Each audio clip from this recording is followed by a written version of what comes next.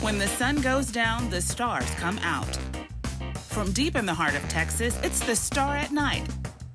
Coming to you from the Cowboys facility at The Star in Frisco. With your hosts, Kelsey Charles and David Hellman.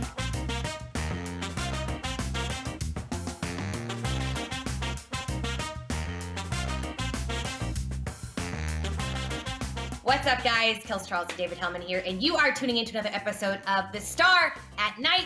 I don't think this show is airing at night right now, but we're going to call it that anyways. Dave, happy Friday. We've been calling it that.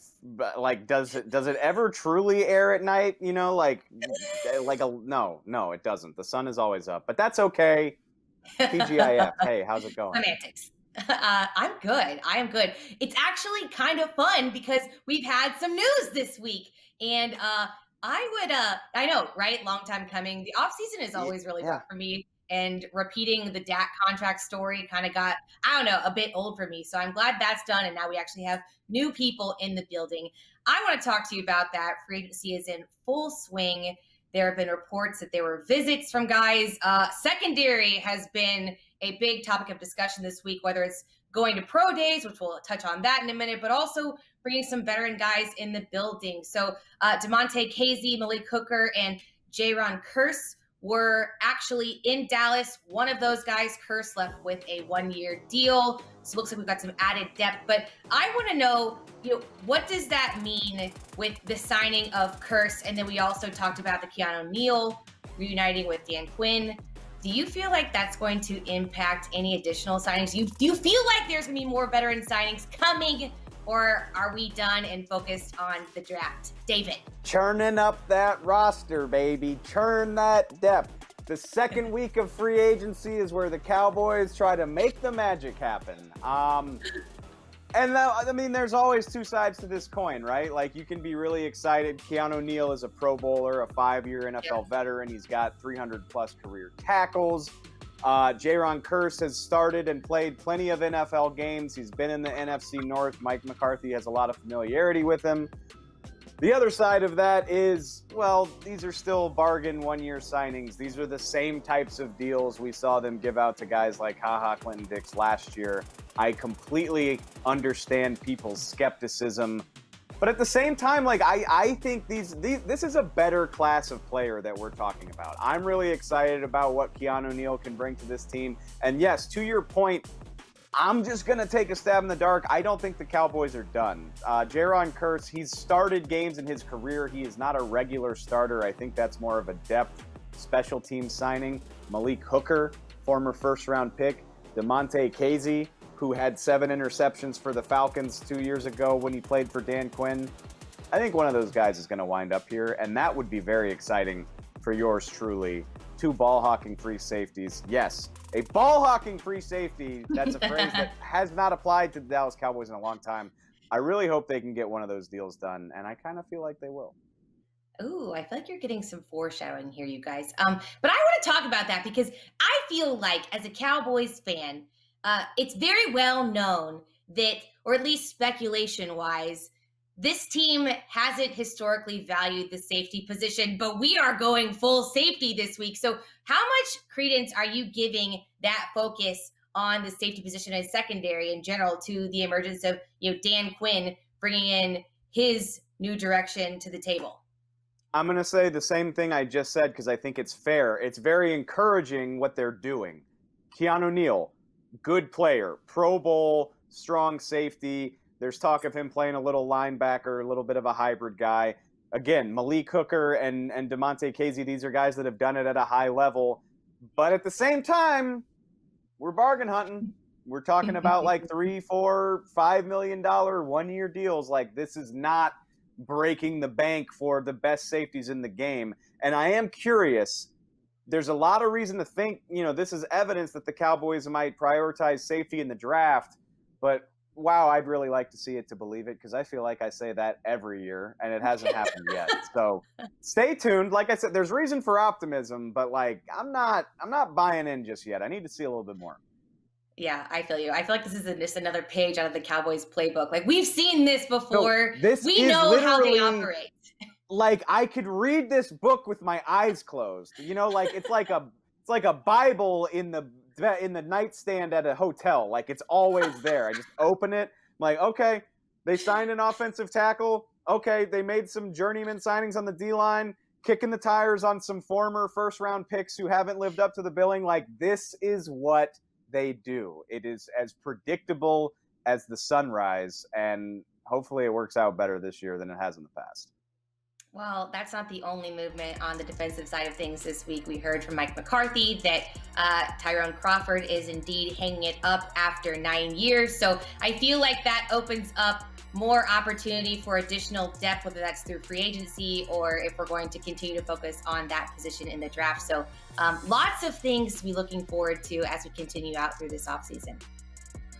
Listen, we're going to go to break, and when we come back, we're going to do some buy and sell. But shout out my guy, Tyrone Crawford. The writing's been on the wall that he was probably headed for retirement for a while. 9 long years in the Cowboys organization. There are some people that are going to try to belittle his contributions, and I say, to hell with you. He was the 4th longest tenured Cowboy on the team at the end of the season, put a lot of blood, sweat, and tears into it, moved from end to tackle, back to end, did a little bit of everything, never complained about it. Shouts out to Tyrone Crawford. Hope you enjoy retirement. We love you, 98. Guy, we will be right back after this.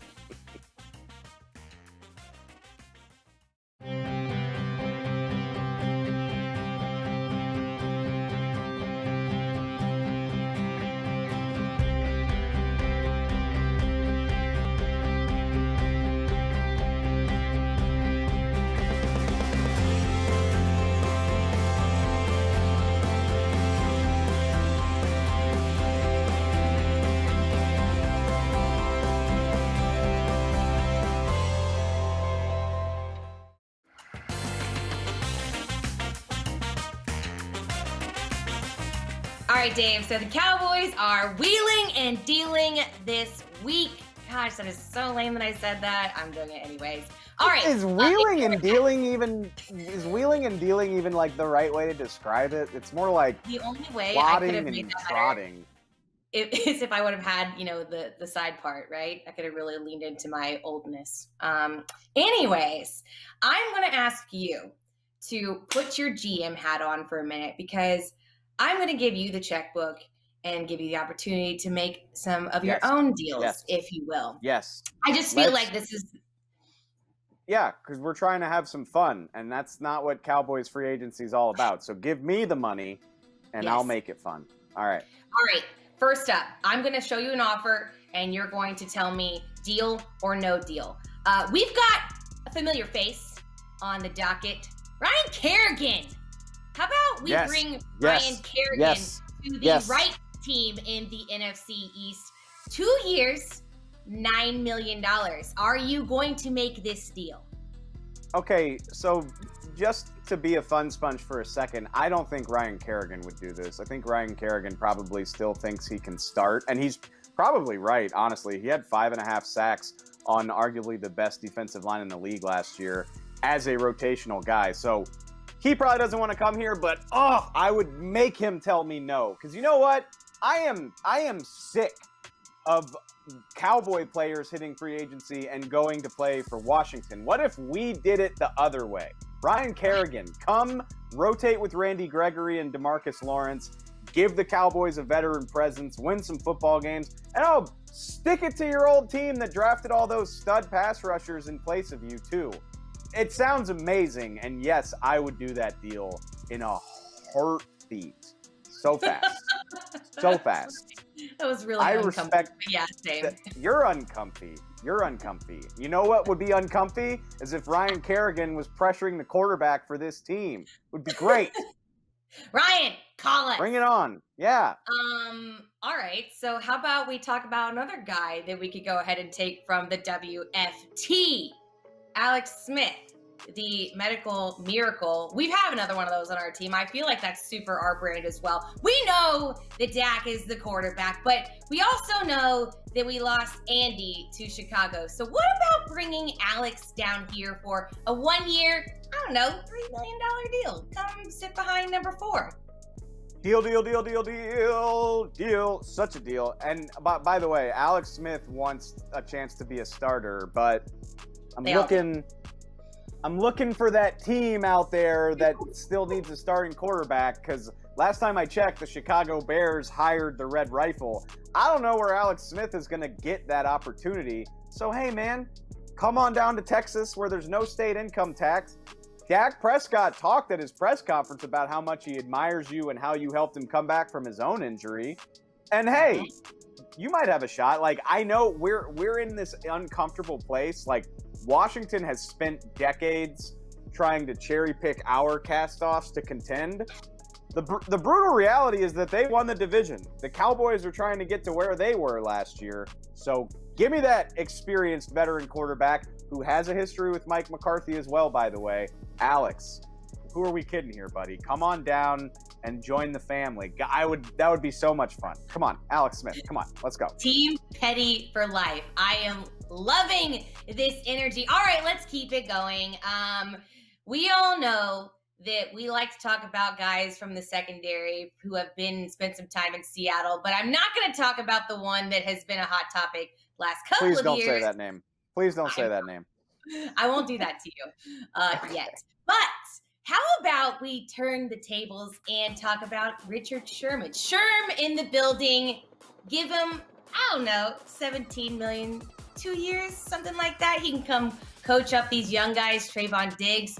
Hopefully a new guy that we get in the draft. He can learn from the greatest. What are your thoughts? I'm going to do like my Meghan Markle Deal or No Deal. Like I open was that the right show? Deal or No Deal? I think it was. I don't know. No deal. It's a $5 bill. No. Listen, Sherm's going to the Hall of Fame. He's an all-decade player. So much respect for him, but you got a shiny top 10 draft pick that you can use to go get a guy by the name of Patrick Surtain or J.C. Horn. Cornerback is a young man's game. It just is. Like, you don't find very many good ones that are even over the age of 30, let alone Richard Sherman, who's getting up over that.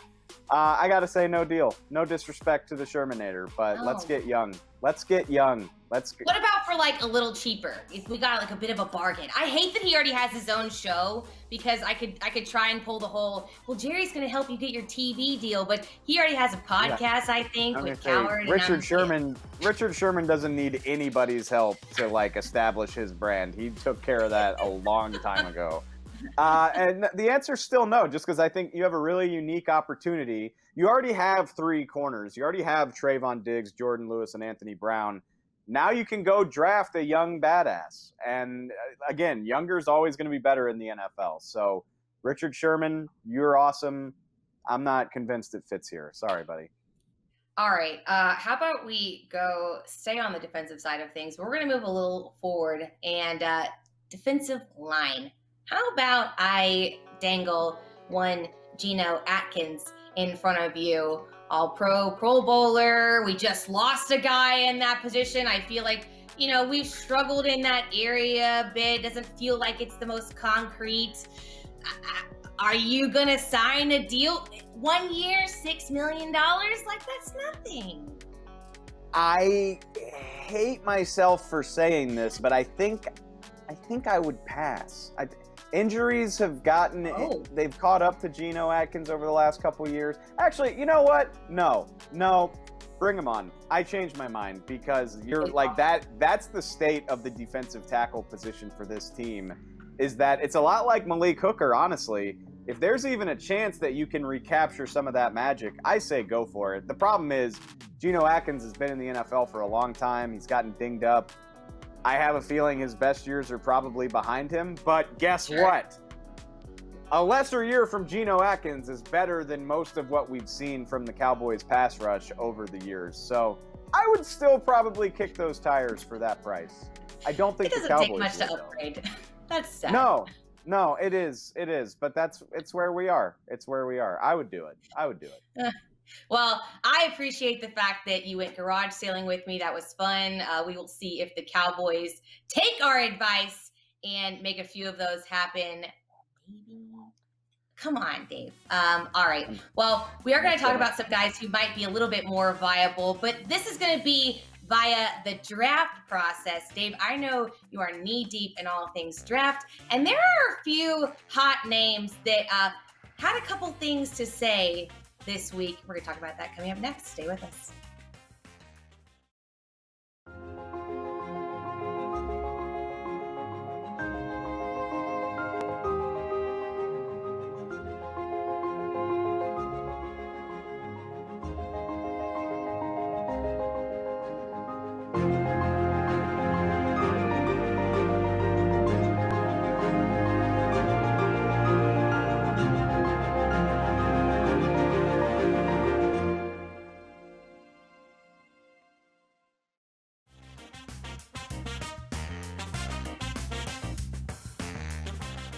Welcome back to the show, and Kelsey, you have done your best to make me talk about free agency, but you know what?